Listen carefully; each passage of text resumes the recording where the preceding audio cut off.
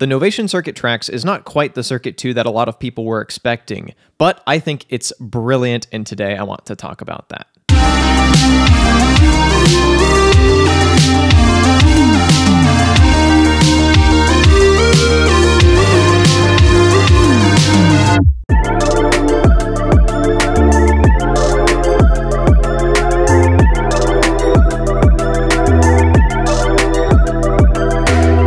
This video is going to be divided into 3 parts. The first part is going to be for people completely new to the circuit, trying to figure out exactly what this thing is and whether it's right for them. The second part will be dedicated to kind of quality of life improvements that have been made from the original circuit to the Circuit Tracks. And the third part will be what makes it unique, what makes this thing special, and that will include a lot of hands-on demonstration so you really get an idea as to what makes this thing powerful. So first of all, if you are completely new to the Novation Circuit and are trying to see if this is right for you, the Novation Circuit is a completely standalone, self-contained, and portable music production machine. And that goes for both the original and the tracks. This is entirely portable, battery powered. You don't need to plug anything else into it other than a pair of headphones, and you can make entire songs just on this. Both have 2 synth tracks built in, 4 drum tracks. You can record in melodies and drum patterns or program them in pretty easily and intuitively. You can mix stuff, launch different clips to build up a full arrangement, much like on a Launchpad. This is by the same company that makes a Launchpad. And it's an incredibly fun and intuitive and hands-on and portable way to make electronic music.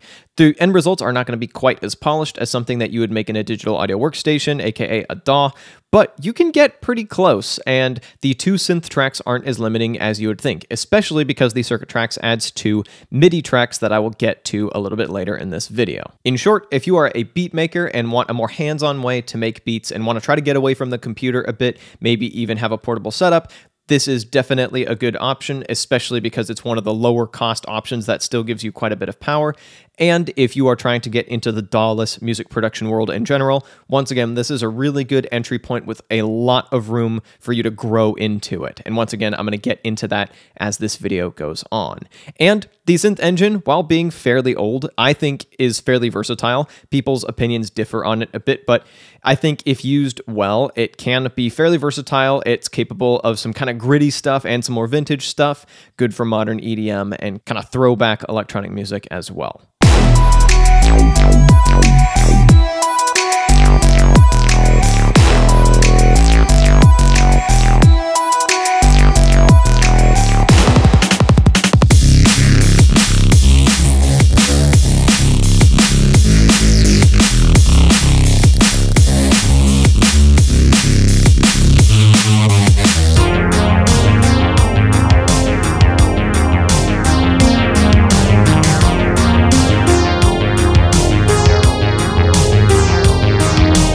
Those are some super quick audio examples, but note that I have made albums worth of music on the original Novation Circuit, and I fully anticipate the same being the case with the new Novation Circuit Tracks. And I've also made a ton of videos about the original circuit, and I'm in the process of making a ton of videos about the tracks. So let's move on to what is new in the tracks in terms of like workflow, build, quality of life updates, and whatnot. Kind of the smaller updates that can add up to make a much nicer experience. First of all, for the most part, with one glaring exception that I'll get to in a little bit, the new circuit feels much more premium in terms of the way that it's built. It's much thinner. That does come at a cost, but once again, we'll get to that in a second.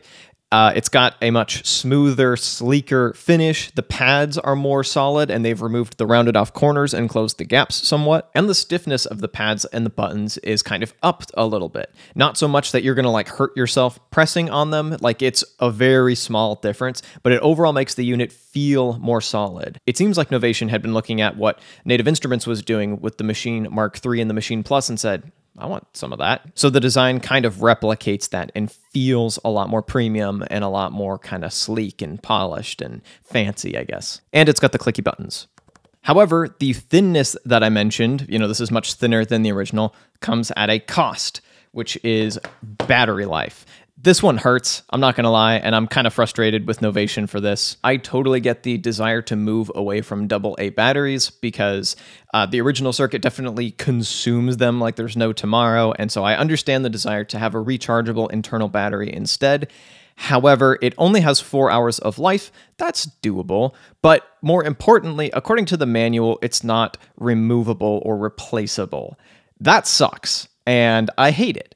However, I will place a little bit of doubt that that's actually the case. My brother and I removed one of the strips on the bottom of the unit, and sure enough, that revealed some screws there. So you could theoretically unscrew that and open up the unit. You might have to deal with some plastic clips on the inside, but we didn't take it that far. So it's maybe possible to unobtrusively open the unit. I'm not really sure where one would get a replacement battery, but it's maybe possible. This is something that would probably be worth exploring for someone more tech savvy and braver than I am. As it is, the battery is one of the components of consumer electronics that's the first to go out, and that definitely kneecaps this in terms of being a long-lasting device.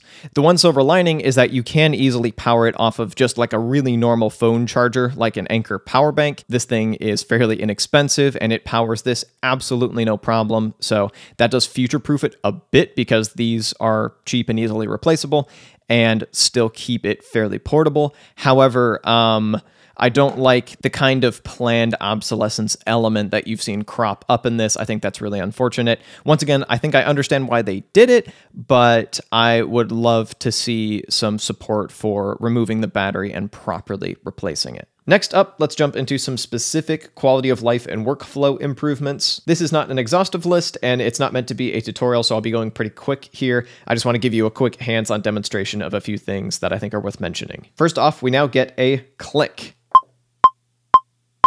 Unfortunately, we don't get a count in, which would have been nice to have, but I will definitely take it. There's still no screen. In my opinion, this is a feature, not a bug.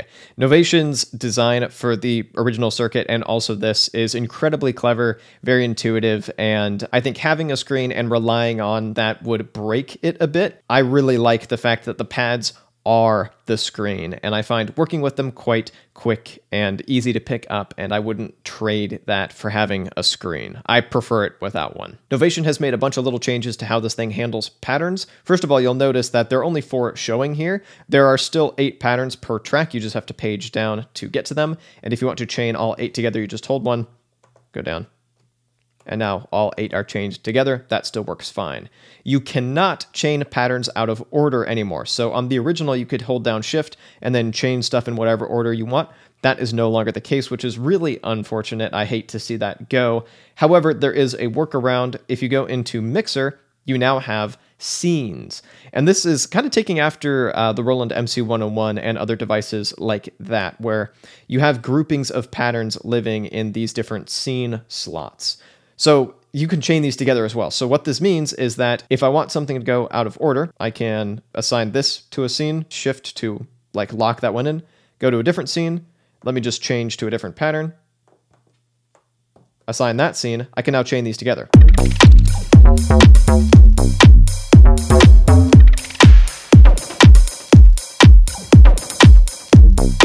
So by thinking ahead a little bit and being kind of careful about how I assign scenes, that'll give me the effect of being able to chain patterns out of order. It's really not too bad, and it does allow you to basically lock in an out-of-order chaining, so you never have to redo that chaining once you've set it up, even if you want to go in and edit individual patterns. Another little improvement that's pretty nice to have, the drum tracks are now properly independent of each other, and they each have their own slot for patterns that act completely alone. So for instance, if I want to chain together just stuff from drum 1, I can do that. Notice it did not affect drum 2.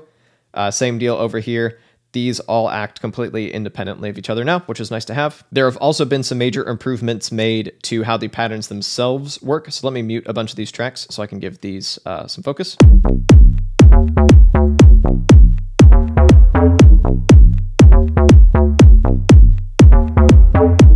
So that is one pattern that is now 2 bars long, aka 32 steps long. So you activate that by hitting this button, and then I can page back and forth between the 2 patterns. And you'll notice the difference is that last note, and that's all living on one pattern. So that's super nice to be able to have. Allows you to get more out of fewer patterns, so you're less likely to fill up all of your pattern slots before you want to. You also have the ability to change the speed of patterns. So if I go to pattern settings, This is just normal speed. I could also change it, say, to half.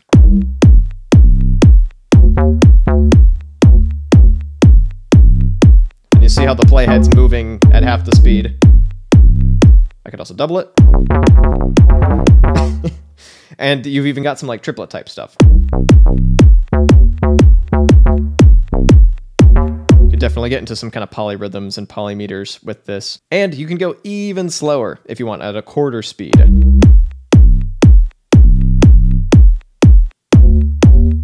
If you're thinking, why would you want that? The main place where that would really come in handy is if you want a really long chords section to just go on, but you do want it to re-trigger itself at a regular interval. Because if you tie notes, as far as I understand, it'll just kind of go on forever. But the sequencer still has the limitation of not allowing any note to go longer than the length of 16 steps. Changing the speed of a pattern allows us to get around that, because if I want a chord to ring out for 2 bars without re-triggering, I just make this half the speed. Same if I want it to ring out 4 bars without re-triggering, make it a quarter of the speed. You don't have to do any weird tempo shenanigans, because that's all just built into here. There are also some ways to kind of change the pattern. These are not mutate, by the way. I'll show you mutate in a second. So this is forwards, this is backwards.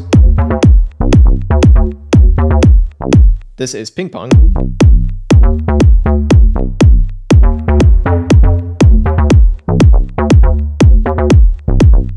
And then this is random. So it'll just pick random steps and cycle through them. And it is truly random, like it'll probably never repeat the same way twice.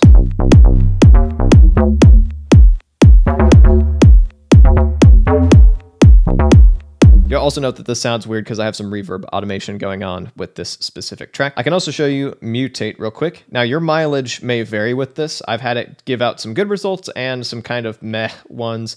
First of all, it's destructive, so duplicate your pattern first if you want to save it. So those are some drums for some context. I'm gonna hop into here, shift, mutate. So it just takes the existing notes that you've already got in your pattern and reshuffles them permanently, and then you can edit that further after the fact and just keep mutating it until you get something cool.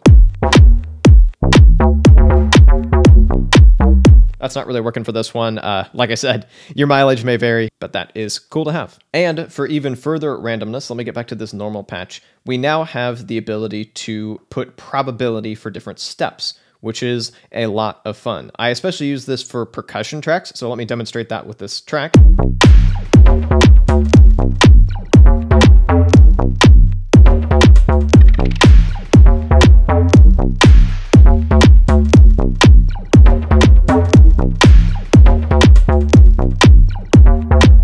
So I've just got a bunch of sound effects loaded onto drum 4, and each of these have some probability assigned to them. So this one has a very low probability, so it won't trigger all that often. This has a bit of a higher probability. And this one triggers just all the time. This triggers most of the time.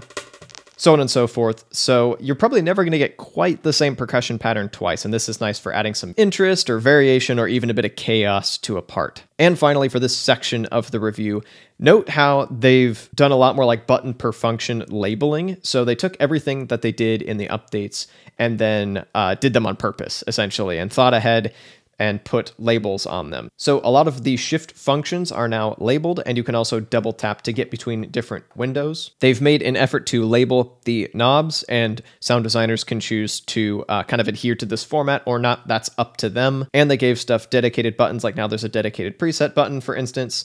And also I should mention that this preset controls MIDI CCs. For these, I'm not going to get into MIDI CCs here, but that is an incredibly powerful thing to have when working with dedicated synths, because it basically allows you to have like multiple new LFOs to a synth, because you can automate all this stuff, either step automation or live recording automation. Once again, I'm not going to get too deep into that, although I will get deeper into working with external synths in just a little bit. I should also mention that you can still switch between sessions just like you can on the original, where you are on one session, then you select the next one, and it'll just right on beat cleanly switch to the next one, so you can create very drastic changes in an arrangement or string multiple songs together. That's still present. present on this. Speaking of sessions, this is another thing that they've added. You can now have a lot more sessions and multiple packs loaded onto this thing if you insert a micro SD card. Unfortunately, you can't just drag stuff directly onto the micro SD card and call it a day. You still have to load stuff in via components. The micro SD card acts only as storage, but being able to expand its storage is quite nice, and you can switch between multiple packs, and they each have their own patches and samples and sessions all loaded in there. You can even duplicate a pack if you filled up all of your sessions for one pack and then just erase all of them and then just keep going. That means that you don't have to just fill up this device and then back it up and nuke everything on it. You can actually load a lot more onto this thing, and it can kind of be a bank of ideas and songs. To answer a few frequently asked questions, the sound engine is the exact same as the previous one. Some people have noted that it sounds like a little punchier, and I've kind of noticed that as well. I'm wondering if that's just a placebo because of this thing feeling fancier, or if it's because of the master compressor that they've added. I don't really know if there's a whole lot of control we have over that. I'd like to get more access to that if possible, but for the moment, that's there. That's good to know. Sound engine is not any different though, and some people are going to be disappointed about that. Once again, I think it sounds fine, but I totally understand if people are bummed. And another thing that has been frequently asked about that they chose not to add for whatever reason is audio over USB. That is not a capability that this thing has. You still have to just record the outputs, and there's no like multi-tracking or anything, except of course for MIDI, which is the exact same as the original. If you connect it to your computer via USB and load up your DAW, you can record multi-track MIDI into there and adopt kind of a hybrid workflow where this just becomes a sketchpad, a portable, powerful sketchpad, and then you actually use VSTs for your synth sounds. I should mention that if you were hoping to get an upgraded sound engine and audio over USB, maybe an extra built-in synth track, and maybe the ability to like chromatically flip samples and all that kind of stuff, you might not be looking for a Circuit 2, you actually might be looking for a Roland MC101. And I did an entire video comparing the two, and I've done an entire review of the Roland MC101 now that it's had a bunch of firmware updates and has really become a fast, fun, powerful little device. I'd say that if you were disappointed by this, please stay tuned because I'm going to explain the major thing that makes this thing so special in a moment. But if you see that and are still like, well, I don't really need it to do that, look into the Roland MC101. I've done a lot of content here on this channel about it. That might be a little more up your alley. And of course, don't forget that we are going to be seeing the Novation Circuit Rhythm later this year, and I will be sure to cover that once it's out. So we've talked about a bunch of little quality of life improvements and tweaks to the workflow, but all of those might not be enough to make it worth upgrading for you. However, this is what makes the Circuit Tracks truly special, and I want to give a hands-on demonstration of it because I think a lot of people have missed just how cool this is. And I do want to be clear, not everyone's going to need this, and not everyone's going to even want it, but for those of us who do, it's really cool, and they've done something really clever here. So let me just play what I've got going here, and then I'll walk you through why it's cool.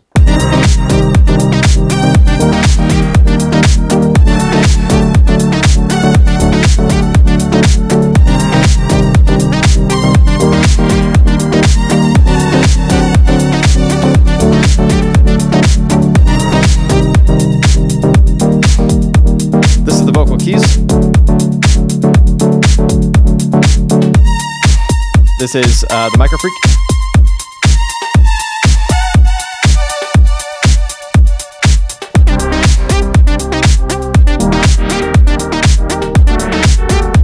And those are the built-in synth engines.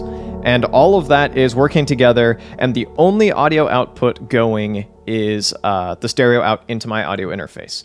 Essentially, what this thing does is it not only adds 2 MIDI tracks, but it also adds 2 input tracks.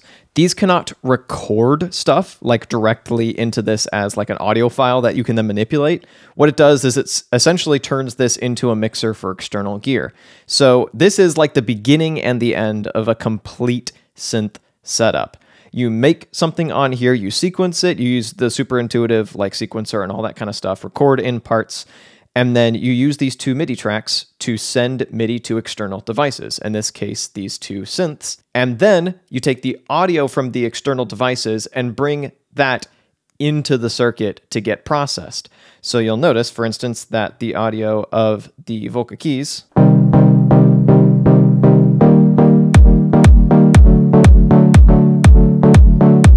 is getting sidechained by the kick and is getting sent to the reverb.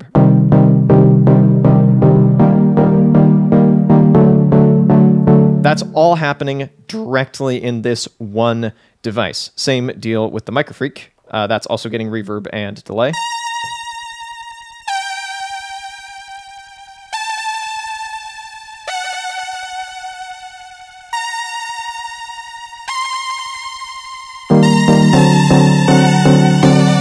These are the external devices, remember?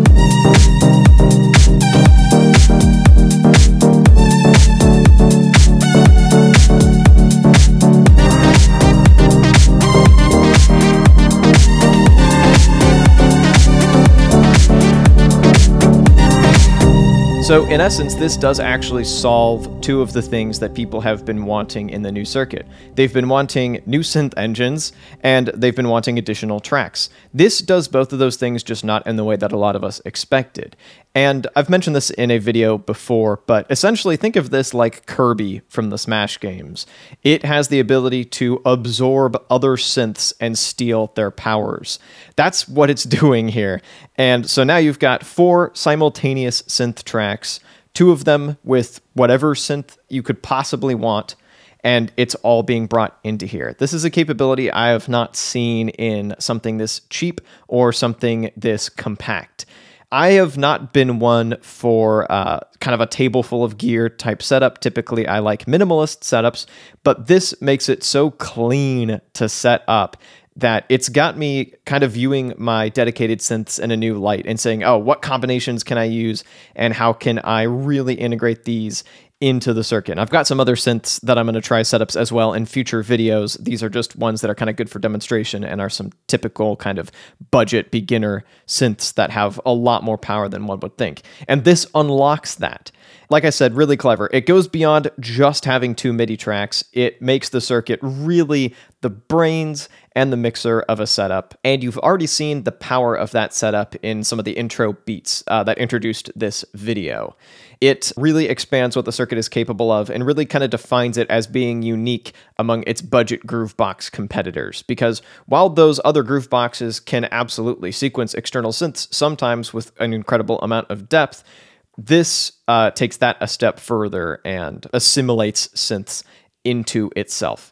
Once again, that's not needed for everyone, but for those of us who do have some external synths lying around or are trying to kind of get into that world in a way that doesn't have a whole lot of setup required, this is really cool. Like, I didn't even bother buying an audio interface with more than 2 inputs because I've never needed that, and that continues to be the case. I don't have to bring another mixer. I don't have to add in effects pedals if I don't want to get sidechain or to get reverb and delay onto these synths, which don't have reverb built in, and this doesn't have delay built in either. That's all handled by this. Once again, it's the beginning and the end of a setup, and I think that is incredibly clever and is helping to push this whole groovebox thing forward and push this even further from just a budget sketchpad to a genuinely pro audio tool. I should also quickly mention that this doesn't even necessarily kill the portability of this, because it does have the internal battery, and you can easily copy patterns from the synth tracks to the MIDI tracks. You can just hit duplicate, boom. That's now living on here. Like, these operate on the exact same kind of sequencer programming, which means that I could have the circuit by itself, just making beats on the go as I would have done before lockdown, and just come up with 4 separate synth parts that would go well together. I'd only be able to hear 2 at a time, but once I've come up with 4 parts in all the pattern banks, I could just copy patterns over to the MIDI 1 and 2 tracks, and then flesh out a jam at a later date. So all the composition would still happen on here if I wanted it to, and then I could just work in external synthesizers after the fact. Or sometimes I'll just come up with a couple of parts and say I'll finish this later when I'm at my full setup. That hybrid workflow, or a bunch of different hybrid workflows, are totally possible with this thing, and that, in my opinion, makes it so it doesn't kill its portability. If you would like to see further demonstration of the Novation Circuit Tracks in action, where I make beats from scratch and do jams, I've got a bunch of other videos on that with a ton more on the way, so you can check all of those out somewhere on the screen. Thank you so much for watching, and I'll be back with a new video in a little bit.